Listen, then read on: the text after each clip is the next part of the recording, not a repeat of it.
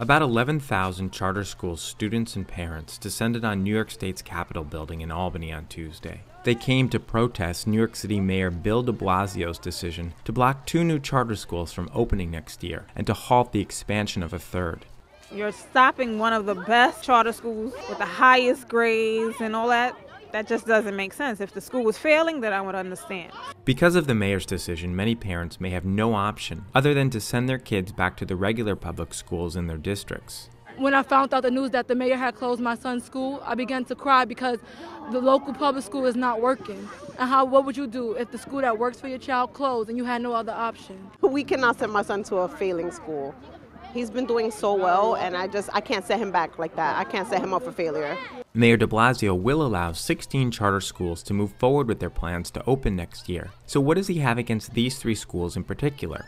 The answer is that the mayor is settling old political scores on behalf of the teachers union. The 3 schools targeted by the mayor are part of Success Academy, a charter network run by a former politician named Eva Moskowitz. Success Academy schools post exceptional test scores, and last year they had about 5 applicants for every opening. Nevertheless, at a forum organized by the teachers union back in May, de Blasio said, "It's time for Eva Moskowitz to stop having the run of the place. She has to stop being tolerated, enabled, supported." Before Moskowitz ran Success Academy charter schools, she was a member of the New York City Council and chair of its education committee. It was at that time that she made enemies of de Blasio and the Democratic political establishment. In 2003, Moskowitz held a multi-day hearing on how union contracts imposed inane work rules on public schools and made it nearly impossible for principals to fire bad teachers.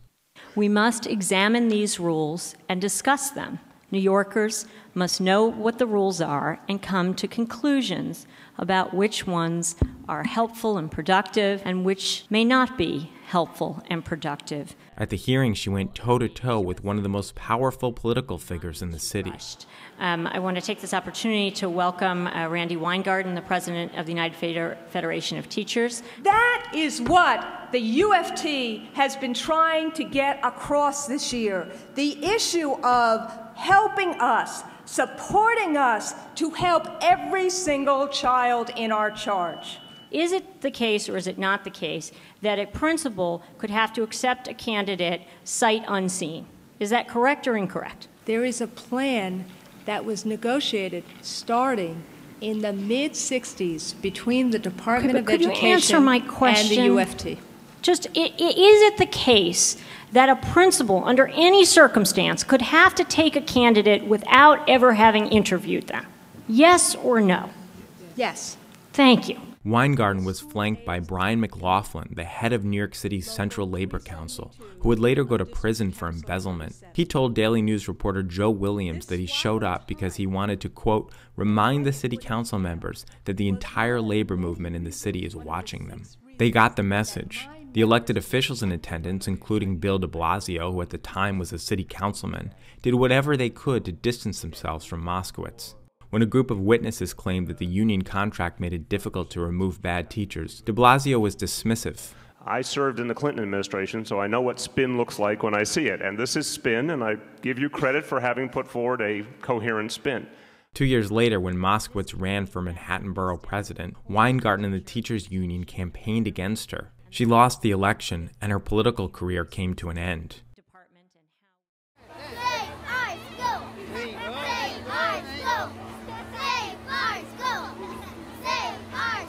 Now that he's mayor, Bill de Blasio is doing whatever he can to please the teachers union and undermine Eva Moskowitz's schools, even if it means taking away the opportunities for thousands of kids to get a better education.